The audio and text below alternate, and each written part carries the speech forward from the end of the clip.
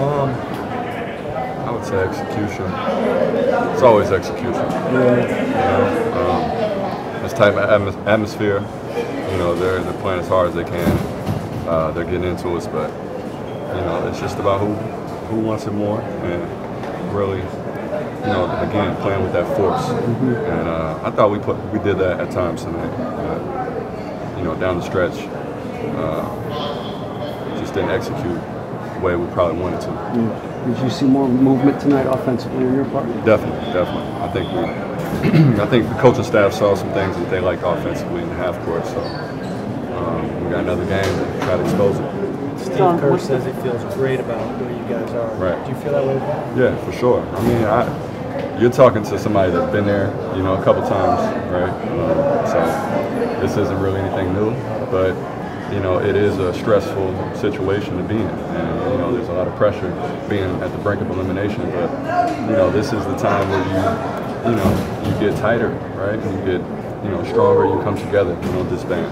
What's the frustration? What's your frustration level? That's a couple games that just slipped away. Yeah, that's the biggest thing. It's just like one of those where it's like you wish you could have it back, right? 2 games in a row, and so it's tough. But sometimes it takes a little luck too. I mean, they hit a lot of shots that I think could qualify as lucky tonight, but I'll leave that up to you guys. In this particular series, in the first 5 games, what do you take with you to Game 6 that makes you feel like we can get that one and come back here?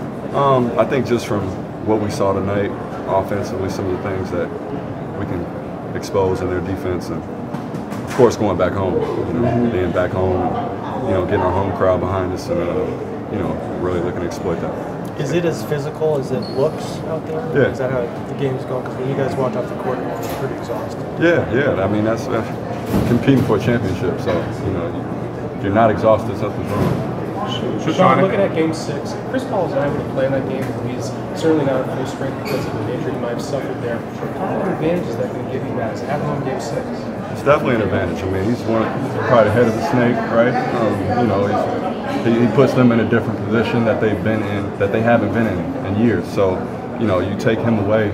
I mean, that's a big loss. Sean, as much as KD is added to this team, how much do you guys still kind of follow the lead of Steph and Clay? I mean, they've been a cornerstone for 4 years. It took them a while to get going. Neither of them scored in the first quarter. It seems like they found their rhythm and kind of got to Right. And again, it's just the experience of being in this situation before, not really pressing. Clay's one of the most clutch players in the NBA. Really. I mean, the guy doesn't really.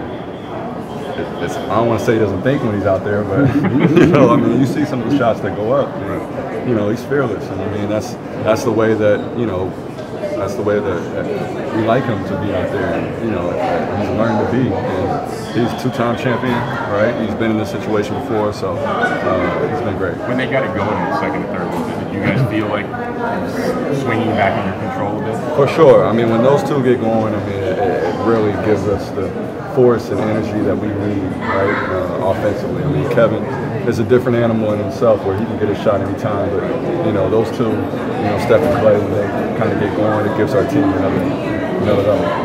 John, the ball movement was better tonight than it was in Game 4, obviously, but it was still kind of herky-jerky for you guys. What do the Rockets do to sort of take you out of Warriors' boundary? They just get in you. I mean, they're more of a physical team. I mean, you look at them, they got some linebackers out there, right? So,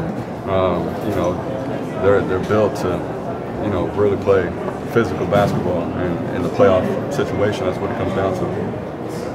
Thanks, guys. Thank you.